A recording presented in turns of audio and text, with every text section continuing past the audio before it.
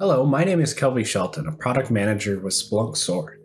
And in this video, we'll go over the process of how you can use Splunk SOAR's pre-built workflow for identifier reputation analysis, a technique outlined by MITRE DEFEND.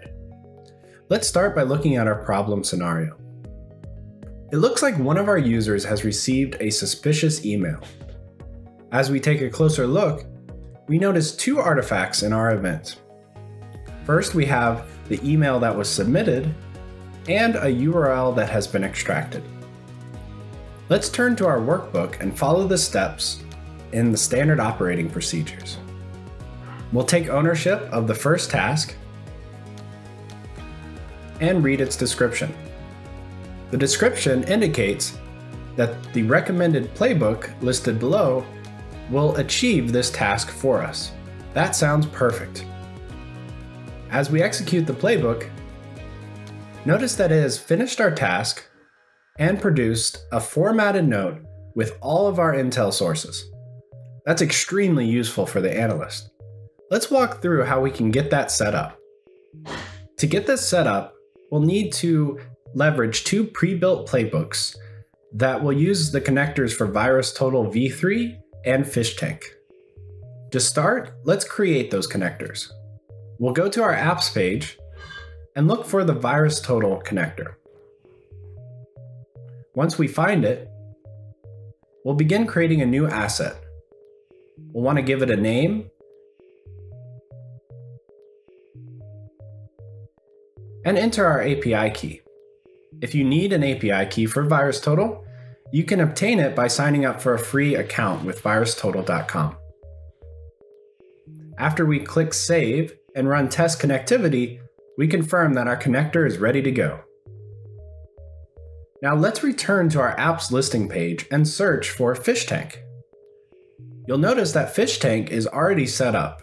It's one of our pre-installed connector and it requires no configuration.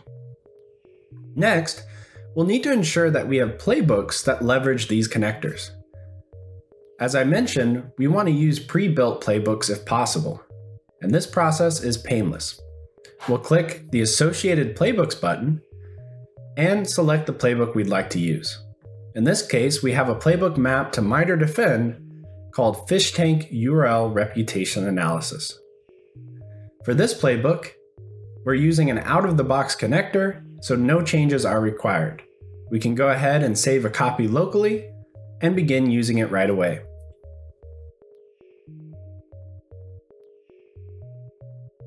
Next, let's return to VirusTotal. When we click on associated playbooks for VirusTotal v3, we notice a playbook called VirusTotal v3 Identifier Reputation Analysis, also mapped to MITRE DEFEND. We notice when we click into this playbook that an asset mapper appears. Let's run through that asset mapping process to take the asset that the playbook was built with and map it to the one we just created. And with that, it's done. We can save a copy locally.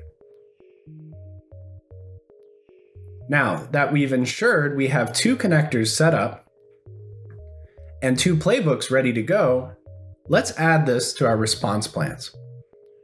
Returning to the playbook listing page, we want to look at the parent playbook that's going to use these two input playbooks we just set up.